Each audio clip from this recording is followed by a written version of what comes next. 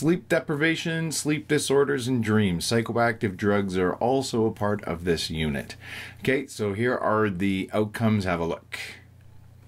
Okay, so the effects of sleep loss. You guys probably feel sleepy right now because actually about 28% of high school students have acknowledged falling asleep in class at least once a week. Hopefully not in this class. Hopefully not. Okay, there's been lots of studies about sleep loss too. What happens? One of the interesting ones is they took a group of volunteers and they gave them uninterrupted chances to sleep. So they put them in bed for 14 hours. And they found on average, this group of people on average slept for an average 12 hours a night. So it was like they were making up a sleep debt that they had incurred along the way of about 25 to 30 hours. But after a few days of this, they all reverted back to about 7.5 to 9 hours of sleep. So it's like they paid off their sleep debt and now they're back to normal. So we'll look at chronic sleep loss, what happens when that occurs, and also, the spring and fall time changes. Look at this, spring and fall time change. Less sleep, more accidents, more sleep, fewer accidents. So in the fall, that is a dangerous day to be on the road after the time change. In the spring, it's a safe time. The other way around. In the spring, it's a dangerous time to be on the road because there are more accidents because only 1 hour less of sleep. And in the fall, it's actually safer because there's fewer accidents. Because this is just 1 hour makes a difference. You want to feel better? What you need to do is, as psychologists suggest, they will say, for a week, just go to bed 15 minutes earlier each night and then see how that makes you feel and whether that's motivating to do that or not. And I bet you'd be quite surprised by the difference you have.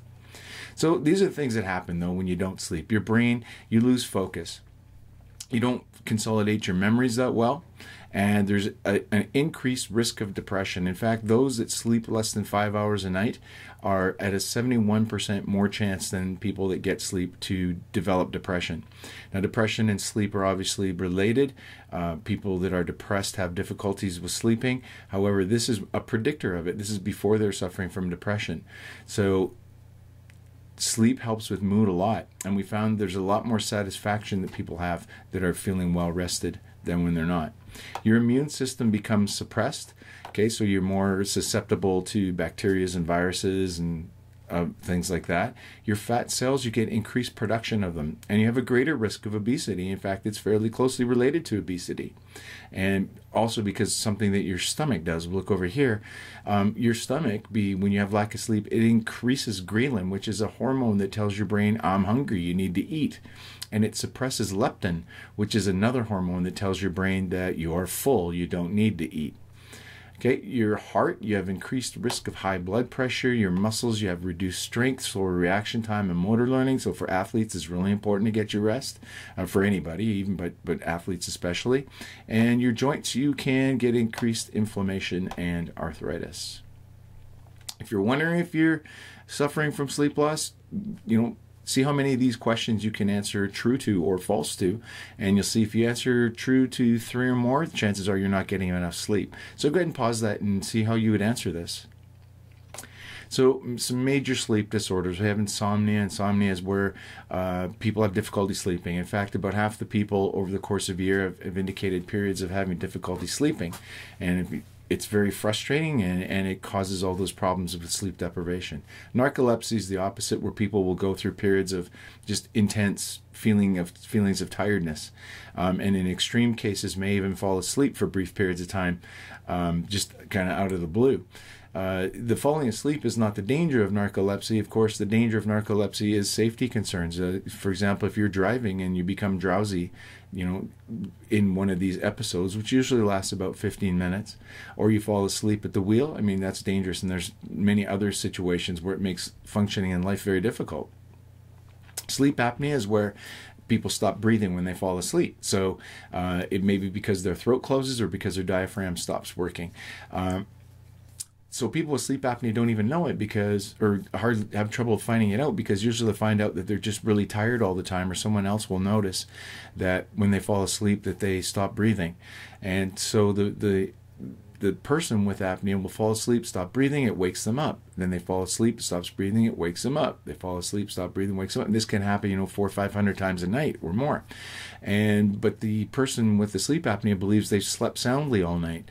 because if you remember, there's like that 3 to 5 minute window before you fall asleep where you don't encode anything into your memory. So they think they've just slept all night long. Night terrors, intense feelings of dread. These people wake up, it's very common in 2-3-year-olds, smaller children, and they're inconsolable. Can last a fairly extended amount of time, like an hour or whatever, where they're inconsolable.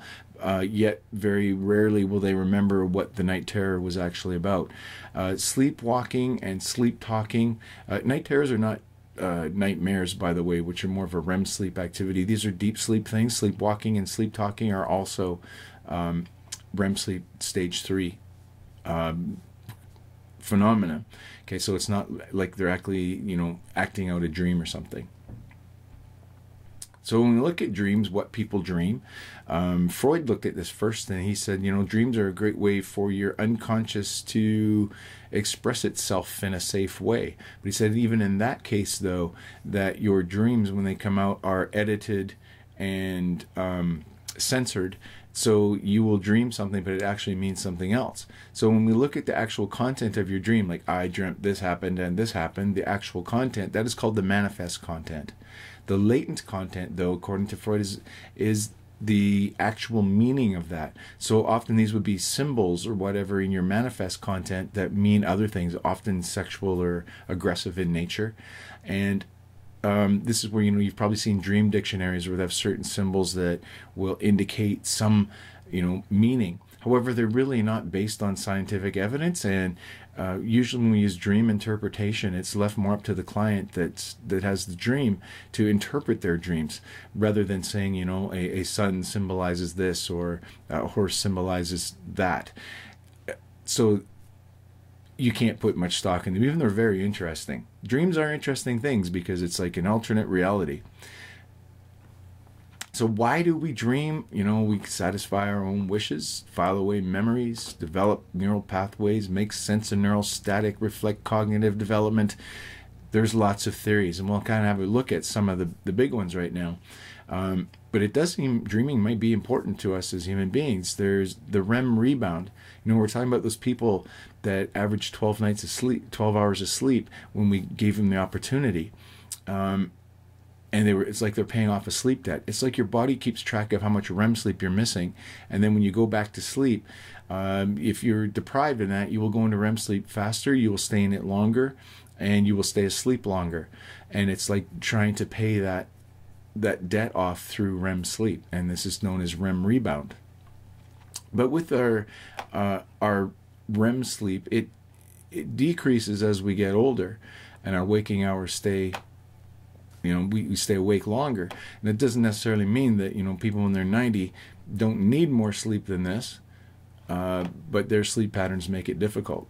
However, when you're a baby, you need lots of REM sleep, so they stay asleep for 16 hours. This is, probably due to growth and the consolidation of neural connections in their brain. So here are our dream theories. We've got dreams, with Freud's wish fulfillment, which is what I was talking about in the other slide. It does lack scientific support. Dreams can be interpreted in many different ways. There's information processing. It helps us sort out the events of the day. So it helps straighten them out, incorporate them in our mind. However, why do we dream about things that we haven't experienced, though? So it doesn't make sense with that theory. Physiological function, maybe, we're going through these long periods of deep delta waves in our brain, that the REM sleep and dreaming is a way to stimulate your brain to help you develop and preserve the neural pathways. But it doesn't explain why there is meaningful dreams. Neural activation, this would be, like just random firings of your neurons happen, and it'd be like no different than if we probed your brain and creating an hallucination. So it creates an hallucination. Also, this is, stimulates a lot of dreams associated with the limbic system, which adds emotion to it, and then all of a sudden you have a dream made out of this. The cognitive development, it also deflects your cognitive development based on the idea that, that children will dream more in a slide-like fashion than a movie-like fashion. However, it doesn't address the neuroscience of dreams. So we're going to leave it there. The psychoactive drugs we're going to cover in class, so there won't be a video about that. Okay, so we'll see you guys in class. Bye for now.